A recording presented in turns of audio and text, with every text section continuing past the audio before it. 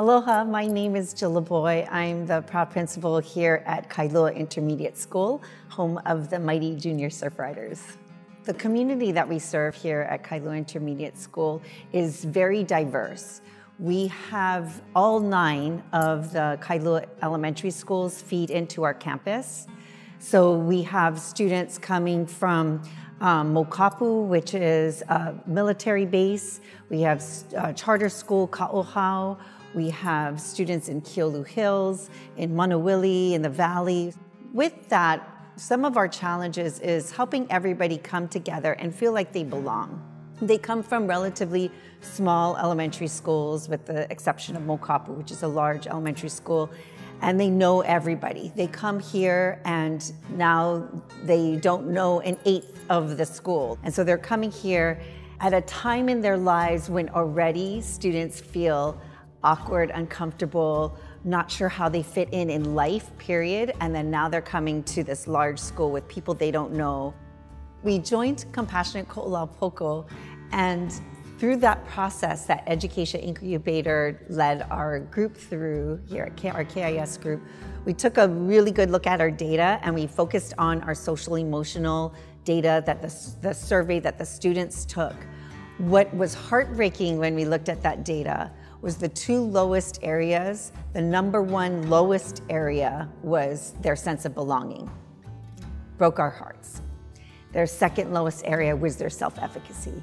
So they felt like they couldn't do it, which there's the double whammy. And so that's why we decided, okay, what are we gonna do? So they took us through the design thinking process of what are ways we can address this issue? And we came up with this brainstorm on a Jamboard of all these ideas. And then one of that came up was a summer bridge program, and it addressed so many of the ideas. So last summer we started Ho'okohua, which means to lay the foundation, our summer bridge for our incoming 6th graders. But since there was a pandemic, we also had our 7th graders who were going to be 8th graders allowed to join too. And we really just helped them get connected to this place, to Kailua.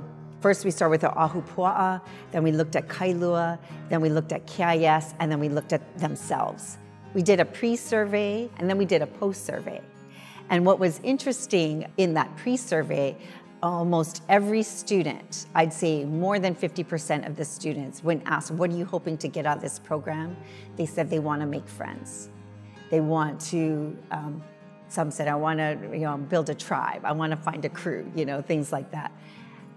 At the end, in the post-survey, everybody had positive responses, and many of them said, I need friends, or I have a new friend. I got a tribe now. They just want to feel like, they got people with them that got their back.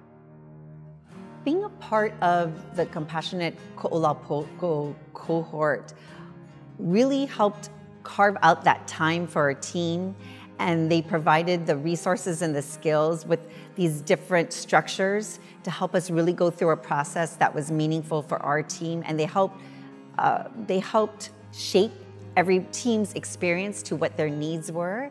So we really felt like the product we came out with was really meaningful for our school.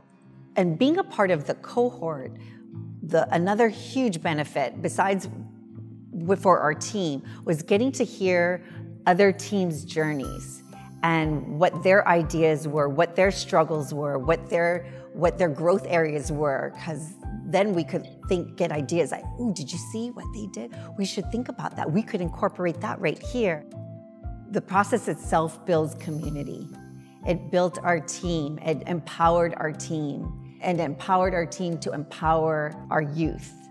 Middle school is an awkward age. A lot of people dread it. A lot of people think, oh, it's just 2 years, just power through, But instead, we want the mentality that they come in and say, ooh, you get to go to middle school. You get to go to KIS. Go there, go do great things. And they come out not only like, okay, I got through middle school. It's like, whoo, I got through middle school. I'm ready to take on high school. Let's go. Like they feel I could get to high school and I'm ready to not only be involved, but like change things, be change agents. So if we could spark that, they could really do great things and then carry those skills and that strength they found within up to high school, and they'll be limitless.